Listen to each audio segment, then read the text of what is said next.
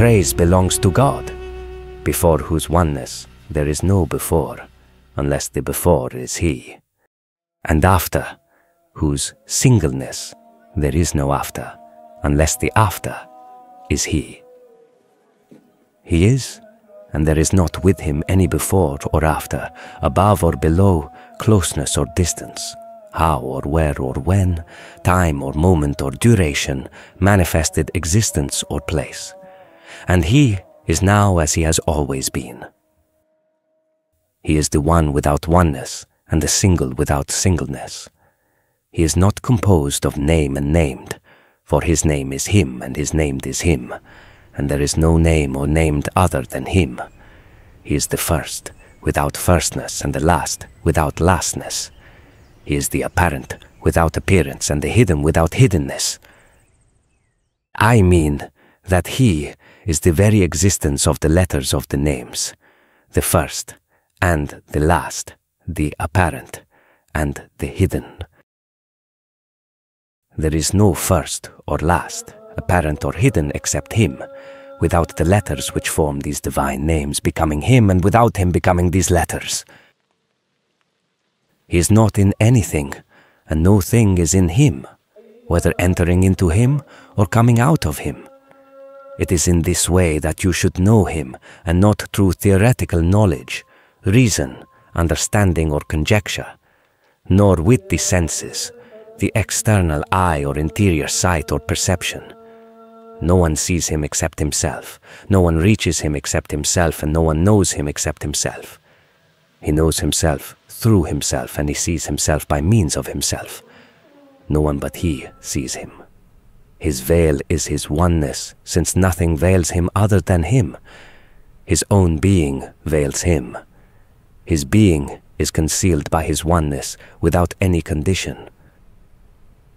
No one other than He sees Him. No sent prophet, perfect saint or angel brought close knows Him. His prophet is He, His messenger is He, His message is He, and His word is He. He sent Himself from Himself, through Himself to Himself. There is no intermediary or means other than Him. There is no difference between the sender, that which is sent, and the one to whom it is sent. The very existence of the prophetic message is His existence. There is no existence to any other who could pass away, or have a name or be named. Because of this, the prophet, God bless him and give him peace, said, "Whoever knows their self, knows their Lord." He also said, "I knew my Lord through my Lord." What the prophet pointed out by that is that you are not you, but you are Him, and there is no you. It is not that He enters into you, or that you enter into Him, or that He comes out of you, or that you come out of Him. That does not mean that you have being, and you are qualified by this or that attribute. What is meant is that you never were and never will be, whether through yourself or through Him or in Him or with Him. You have neither ceased to be, nor are you existent. You are Him and He is you, without any of these imperfections. If you know your existence in this way, then you know God, and if not, then not. Most of those who claim to know God make the knowledge of God dependent on the passing away of existence, and on the passing away of that passing away. That is clearly an error and misconception. The knowledge of God does not require the passing away of existence, or the passing away of that passing away, because things have no existence, and what does not exist cannot pass away. Passing away implies the prior existence of the thing that passes away. If you know yourself without existing and passing away, then you know God, and if not, then not.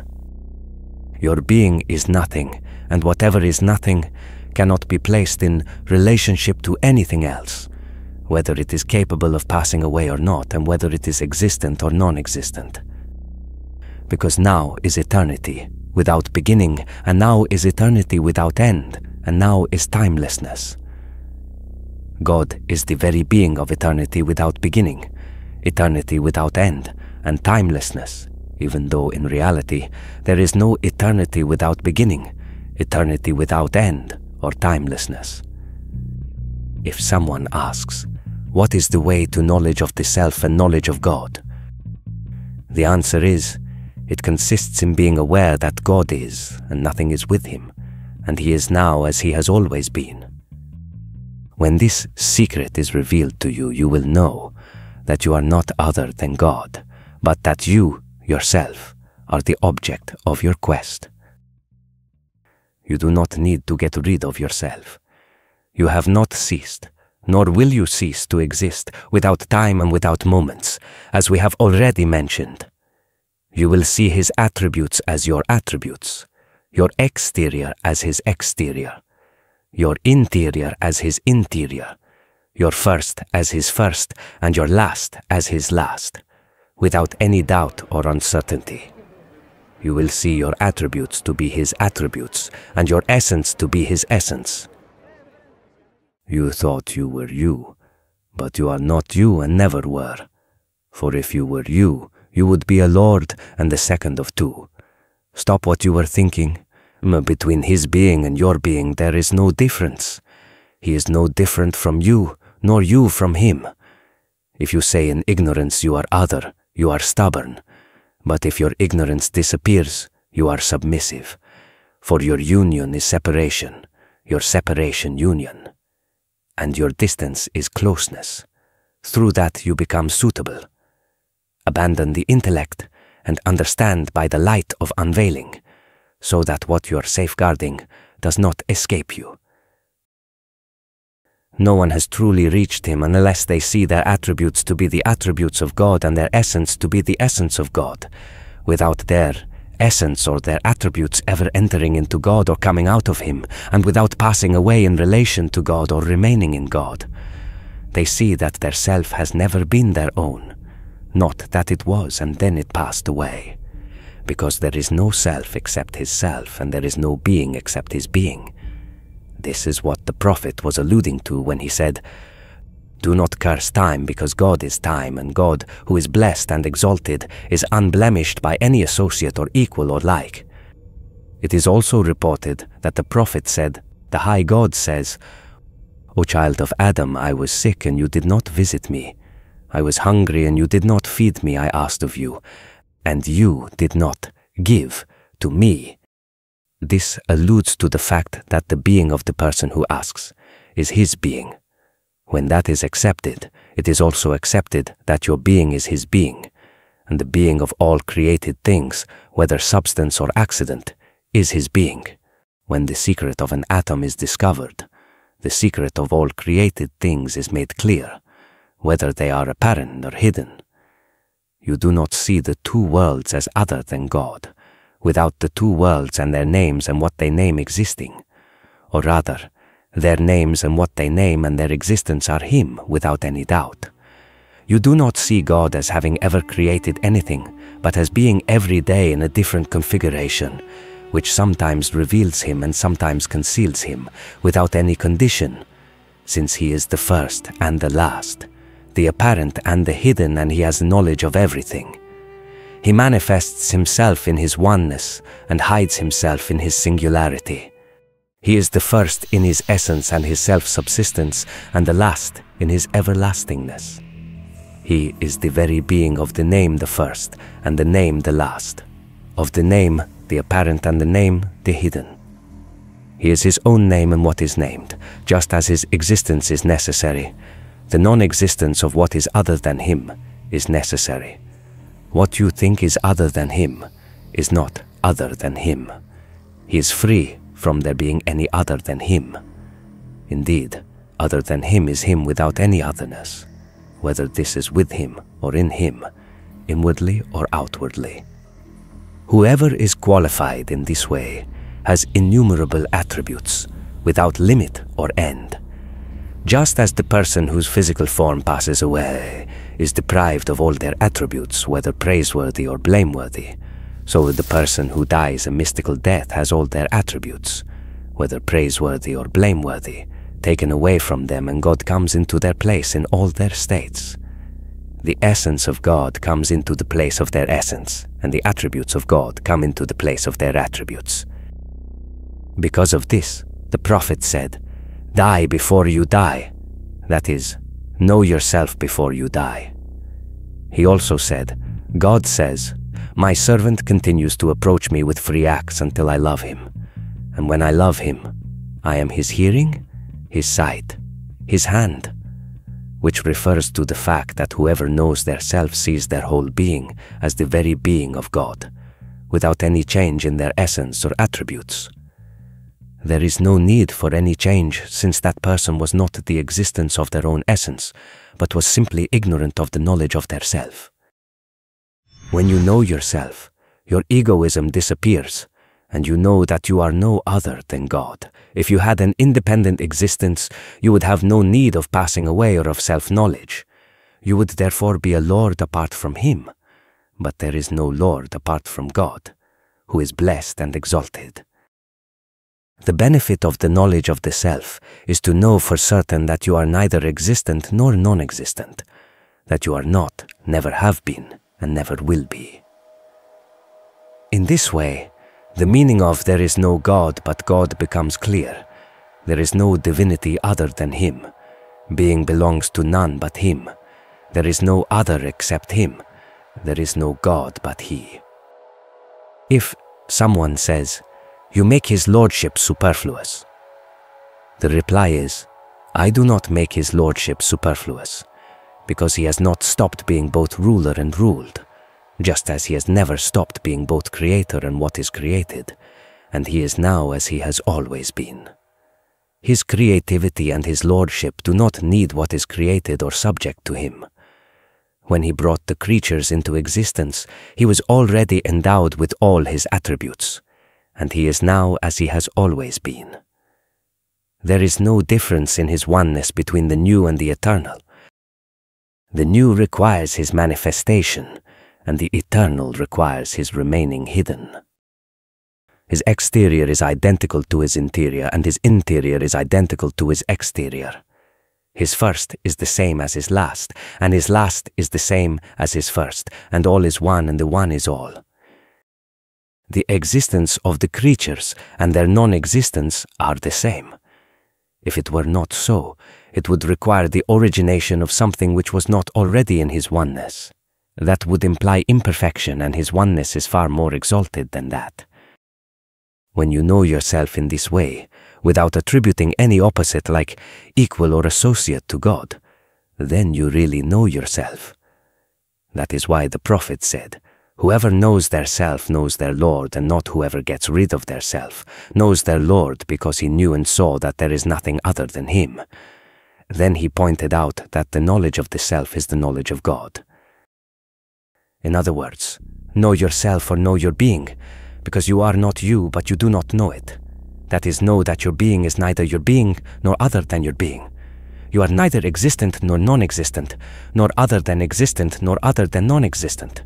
Your being and your non-being are His being, and His being is the same as your being and non-being. If someone now asks you, what is the way to union, when you assert that there is no other than Him, yet one thing cannot be united to itself? Then this is the reply. There is no doubt that in reality there is neither union nor separation, distance or closeness, since union is only possible between two things, and if there is only one, there can be neither union nor separation. Union requires two things, which are either similar, in which case they are equal, or dissimilar, in which case they are opposites. However, He is exalted far above having any opposite or equal. Therefore, union lies in something other than union, closeness in something other than closeness, and distance in something other than distance. There is union without union, closeness without closeness, and distance without distance. If someone asks, we understand union without union, but what does closeness without closeness and distance without distance mean? Then the answer is, I mean that in those times of closeness and distance, you were not anything other than God. but you did not know yourself and you were not aware that you were always Him without you.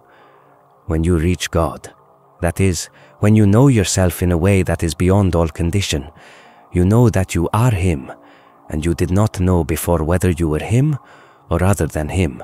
When knowledge comes upon you, you know that it is through God that you know God, not through yourself. Most of those who know, who think that they know themselves and their Lord, and think that they are free of the bonds of existence, declare that the way can only be traveled by passing away, then by the passing away of passing away.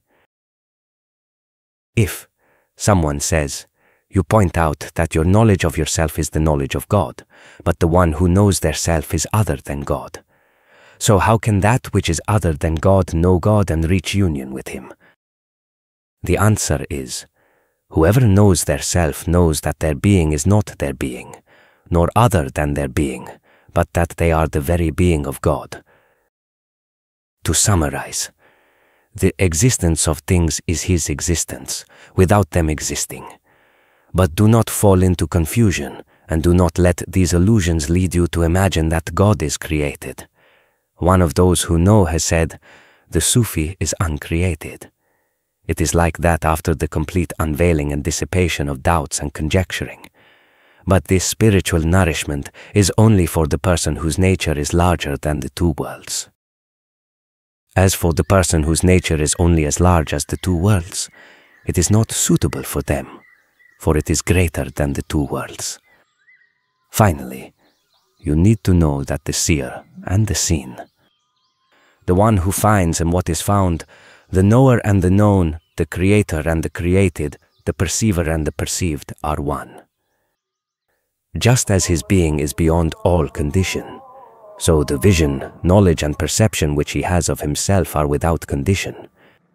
If someone asks, how do you view all the repulsive and desirable things?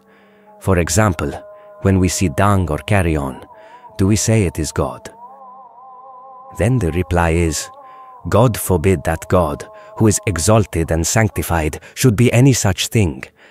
Our conversation is with those who do not see dung as dung, or carrion as carrion. We are only speaking with those who are endowed with inner vision and not with those who are inwardly blind. Anyone who does not know their self is blind and does not.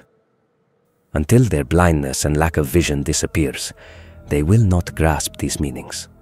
Our conversation is with God, not with other than God, and not with the inwardly blind. Whoever reaches this spiritual station knows that they are no other than God. We are speaking with those who have determination and energy in seeking knowledge of their self in order to know God, and who keep fresh in their heart the image of their seeking and longing for union with God, and not with those without aim or intention. Everything that we are saying is the very meaning of God's words. Eyes do not perceive Him, but He perceives the eyes. That is, there is no one else in existence, so no one has sight which can perceive Him. If it were conceivable that there were someone other than Him, then it would follow that this other could perceive Him. But God has informed us in His saying, eyes do not perceive Him, that there is no other except Him. I knew the Lord through the Lord, without doubt or uncertainty. My essence is really His essence without lack or imperfection. There is no otherness between them, and myself is the place where the invisible appears. Since I have known myself without mixture or blemish, I have reached union with my beloved without distance or closeness. I received a gift overflowing without any giving or intermingling. Myself did not vanish in Him, nor does the one who vanished remain. If someone asks, you affirm God and you deny the existence of everything else, so what are these things that you see? The answer is this. These words are for those who see nothing other than God. We have no discussion with those who do see something other than God, for they only see what they see. Whoever knows their self sees nothing except God, but whoever does not know their self does not see God. Each receptacle only exudes what is in it. We have already explained a great deal, and if we explained more, whoever does not see will still not see, understand, or comprehend. But whoever does see, sees, understands and comprehends already. A hint is enough for the one who has reached union. As for the person who has not reached union, they will not arrive by theoretical teaching, instruction, repetition, reason or learning, but only by putting themselves in the service of an eminent master who has arrived, and a wise teacher, following the spiritual path in order to be guided by their light and progress by means of their spiritual will, and reaching in this way what they are seeking, if God wills. May God grant us success in what He loves and in what satisfies Him in word and deed, knowledge and practice, light and guidance. There is no power or ability except in God, the sublime, the magnificent,